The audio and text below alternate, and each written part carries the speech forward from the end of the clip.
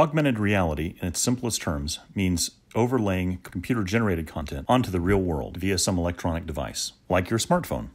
There are roughly 500 million ARKit-compatible iPhones and iPads active right now. This is by far one of the hottest new technologies on the mobile devices today. Unfortunately, to get an ARKit app built, it requires knowledge of several different disciplines. In these videos, I'm going to walk you through all of that.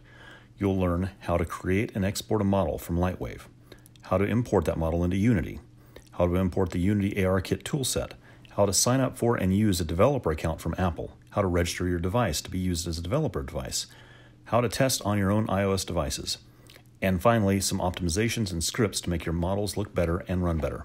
In addition, you'll also get a cheat sheet that's going to help you quickly remedy any problems you have doing any of this. And when you're finished with this course, you'll have a simple blueprint for creating your own ARKit-based apps that you can use to showcase your own work mixed in with the real world anytime, anywhere you have your phone.